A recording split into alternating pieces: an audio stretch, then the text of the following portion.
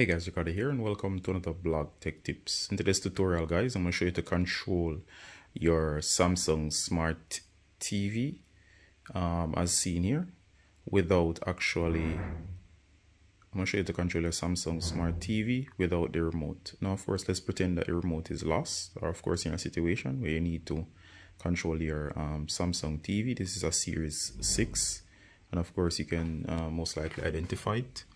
As you can see there, it's Samsung. If yours looks something similar, you're gonna go ahead and find the controls. Now most cases they're right here. This is the 6 series. It's right under the logo right here. There's a button.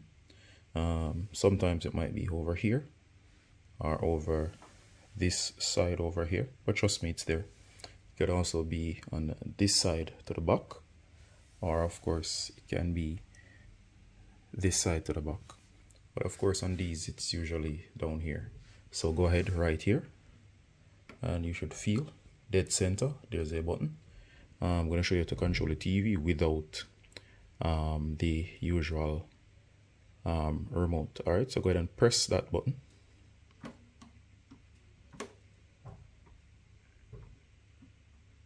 Sorry, go ahead and press the button. Alright, as you can see the menu.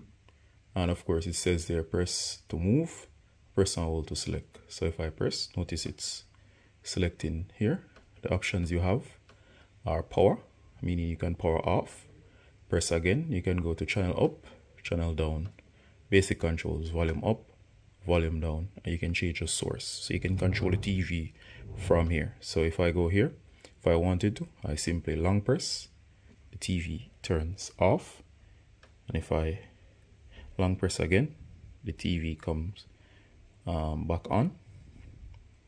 Let's give it a time. Alright, here you go. So if I press, sorry.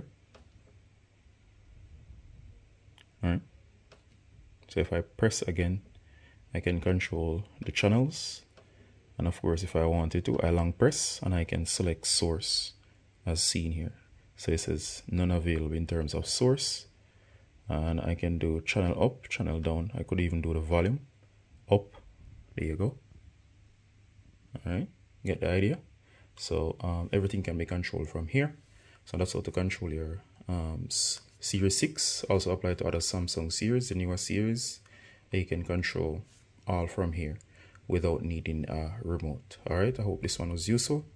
If you do think so, please comment below. As always, Ricardo from Blog Tech Tips. Saying bye until next time. Bye.